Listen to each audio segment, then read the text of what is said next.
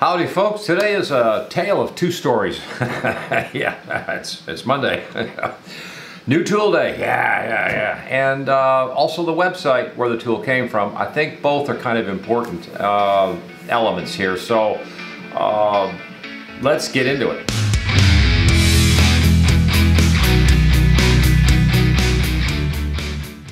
As I was saying, there's two names today here.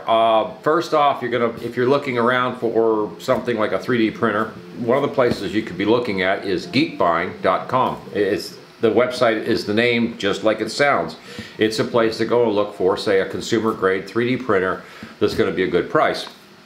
That said, they sent me over something that I don't have, and I've never had it in this shop, and it's really strange because there are two. In the last 5 years, there's probably two printers that you will hear the name over and over again. Prusa being obviously the one name you're going to hear, especially when it comes to print farming and all that. But the other name you'll hear that seems like everybody seems to have one is the Ender 3. And today we have the latest in the Enders series. Yeah, the Ender. Yeah, let's see. Right here. Yeah, the Ender. Yeah, the Ender 3 S1 Pro. Yeah, in the Ender 3 series, this is the newest one. But I got to thank Lindy over at Geekbuying.com for sending this over to us because we didn't have one. And I really was sort of scratching my head, why the Ender 3? I see a lot of it in 3D print farming. I see a lot of people referring to it. A lot of people get them and seem to keep them, even though they seem to swap out some of their other machines, but the Ender seems to stay. And there's reasons for it, and I guess that's part of what we need to talk about today, because the Ender 3, some of the features surprised me because I really didn't realize that the Ender 3 had come along this far, I guess. And it's got certain things that I've always looked for in printers. This one has it, and it has a good price. So I like that combination. Yeah, it's like, yeah, so we get the box open, and there's quite a bit of parts. Let's lay the parts on the table for a minute. We'll take a quick look and then we'll throw it together. Apparently this should take less than, I don't know, an hour? I really don't know. Okay, so I've unloaded the box and here it is. It's really, there's almost nothing here. I knew this was going to be really quick to put together because everybody seems to be pretty much in that form, but there's features and things here we need to get into. But anyways, there's just a base and a top. You have your extruder here, and also a touchscreen control package here that's really going to be nice on the front here, which is really a good upgrade too, because Creality used to use an old digital knob thing. But anyways, the simplicity of just putting this thing together is great. It's a, it's just one of those things that everybody seems to be doing that these days. It's, you almost, plug and play kind of thing, and we're close to that. We got very little. You got to put this up, plug a few cables in, got some basic hardware here to work with and some tools, and we're good to go. So let's get this bad boy up and together, and let's talk about all these crazy features. So about a half hour of build time involved. It was really just, actually assembly is only this page, and I think, yeah, even when you get to this one here, it just talks about hooking up the wiring and stuff. I think the wiring took as long as it did to put the hardware together. There really wasn't much to assemble, so again, I gotta hand it to Creality. They've always been good that way. It's got the magnetic bed, but the big feature here for me is this hot end is really cool because it's an all metal hot end. Okay, the Ender 3 S1 Pro has modeling dimensions of 220 millimeters by 220 millimeters by 270 millimeters, so she's a good size. She's a modeling technology, of course, of FDM. It's a single nozzle. The nozzle, by the way, is 0.4. It's a standard nozzle. You pretty much see that on any 3D printer. The accuracy is 0.2 millimeters, so it's very good. Printing material, PLA, TPU, PETG, ABS.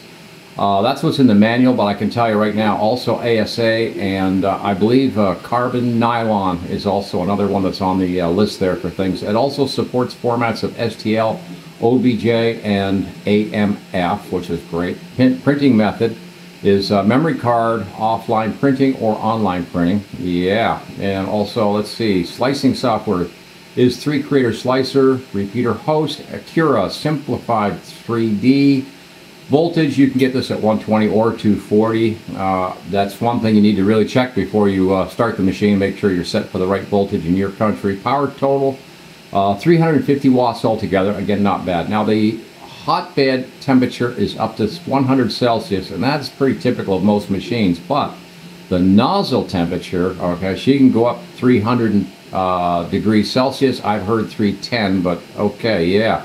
It has the resume printing function and filament detection, of course, auto bed leveling, and it'll work with PC, Windows, Mac, and Linux with a print speed of up to 150 millimeters a second. Of course, the recommended, of course, being 50 millimeters. But the features just say something for itself. For the price of the Ender, you're looking at a pretty darn good machine overall for the specs. Another feature on the Ender 3, which I really love. Look at this. Full-size SD card. Also has it has a USB hookup here, but it looks like it's, I'm going to say Thunderbolt 3 by the looks of that. But that's, or USB-C, I guess we call that these days. Another strange feature is this little, right here, a little LED built in the top, a little light bar at the front here. But it's a nice touch. On another note, this is an odd feature, but this one comes with a nice little parts drawer underneath it from Creality. So that's, you know, that's pretty cool. And probably keep all your little tools and stuff in there. One of the other features that I really like is the extruder overall. Ender did, Creality, did a nice job on this one because it's a direct drive, which I really like. All metal hot end, of course, and also this is a nice metal release right here for taking filament in and out. So the machine has a lot of the upgraded features that you should look for in a nice modern 3D printer at a good price. Next feature I got to point out too is these wheels for adjusting when you're leveling the bed. Ender Creality put nice big fatty wheels on here, so it makes it somewhat easier to get the bed up and down and leveled out. That's a cool thing. But you also have an adjustment knob here and here for setting the tension for your X and your Y. So that's really a very good item. But there's something else in this machine you can't see right now. But at the back of the machine, it has dual Z rods up and down. So excellent control. Next item is this. Unlike a lot of 3D printers, I really love putting the old filament up on top. To me, that's like a great place to put it. In this case, it's really a natural place to put it. And also, of course, your little detector here for filament runout. But the people over there at Creality came up with a nice clip that locks up at the top here and allows your spool, and this is on the fat side, so your spool kind of rolls nicely, and this is rolling too. So there's no friction or anything, you know, drag back here. And of course, it directly feeds right straight down at this point to the extruder. So again, this is a nice design. I like this particular setup. So if you're just getting into 3D printing, or you watch shows such as, was it 3D Printing Nerd, or Angus down there at Maker's Muse, or even Uncle Jesse's channel there with it, you'll all hear every one of them and any one of them mention the Ender 3. They'll always mention it, and the reason is it's a really great machine for a low price. And the best place to get it right now that I've been told is Geekbuying.com. They have a whole string of 3D printers, but this is one of the ones they carry. It's the Ender 3 S1 Pro, and it has all the features that, you know, for a good printer. And it's not just a starter kit.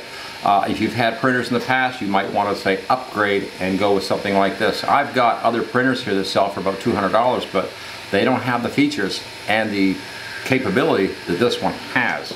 Another place where I've been seeing a lot of these and thinking about it over time was a lot of the printer farms. I've seen them on YouTube, they're talking, and a lot of times in the background you'll see, you know, a stack of Ender 3s in there.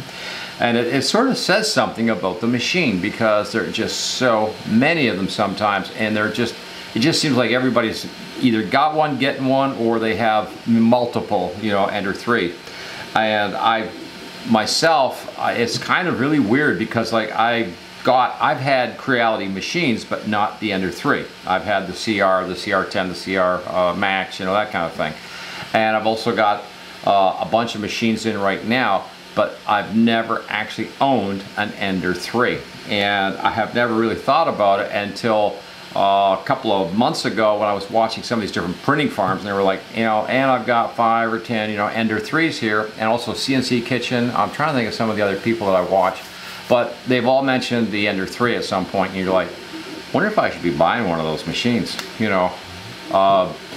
So it's not just a beginner's machine. It is something that you can either upgrade to, or it's a machine that you can add to your collection. If you're getting like me, where I've got, I think it was 8 or 9 machines in here right now. Number just keeps going up. And the Ender 3 is a great machine, and I've heard so much about it. It's going to take me weeks to run, you know, more tests through or whatever. Right now we're doing the famous Creality cat that is on the file. When you get an Ender or any Creality machine, you'll always find the file in there for the cat. And there's an old joke way back in, I think it was 2016, when Creality CR10 came out. They had this file for the little cat, and about halfway through the printer would knock the head off the cat just before it finished. And this went on and on for quite a while. It actually became a sort of an inside joke for everybody that owned a Creality machine, the famous cat with the head, you know, knocked off. There was all kinds of cartoons and everything sort of made about the whole thing, so it was actually pretty funny. And when we were printing this today, that memory came back to me, and I thought maybe I should take this and just, you know, cut the cat's head off, just so it's, you know, yep, it's a Creality machine. But there's nothing wrong. Creality makes great machines, so don't get me wrong. There was a problem they found, I think it was in the code, in the G code, where something went wrong and, you know, the cat's head would get knocked off. I think it was even, they found it was a disgruntled employee that wrote the code and snuck it in there or something. I love it, yeah.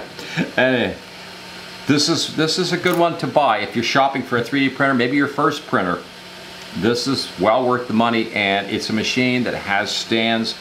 It has some standards within the industry that this thing shows up all over the place, and you'll be confident to sit back and watch your favorite YouTube show about 3D printing or something, and you know the guy is going to, sooner or later, he'll mention, oh yeah, and I've got, you know, blah blah blah Ender 3s back here. Always, you know, wow, it's crazy. But it's a good machine for some of the features I just showed you. The touchscreen is something sort of new. This hasn't always been the case, so this is a really nice upgrade that I like it. It's you know, I've always enjoyed the touchscreens. There's been a number of 3D printers that have come out with touchscreens in the past, and I've always thought, man, this is the way to go, because it's just a nice interface with you and the machine.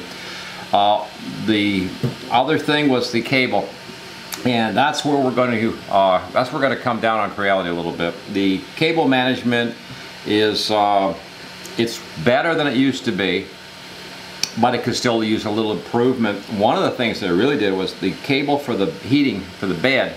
That used to be notoriously a problem, and it still is with a lot of machines, because the cable bends a little bit as the bed is sliding back and forth. That heating with the cable back there gets warm, and eventually the whole thing snaps, and you know, you got a problem. But Creality went through the trouble, and they've got a super unbelievable amount of, you know, nice cable here that's sheathed into a nice clip that's supported, so there's very little, you know, going on, so that hopefully, again, it's something that's designed to last a very, very long time, which is what sort of, you know, printer farms kind of run after, stuff like that. The flat cable up here is doing its job. It's okay. I'm not real crazy about it. I would kind of like to see the old chain cable thing that for management, but this is it's doing the job. So, like, hey, you know, cool. And getting on the next note too is, of course, there's a warranty card from Creality that you get with, you know, their machines anyway. So it's just, yeah, it's just a little bit of icing on the cake, as they say. Right now, this model is so smooth looking, I can't even see the layer lines on it, so that's kind of crazy. But yeah, that's probably one of the reasons that a lot of people like these.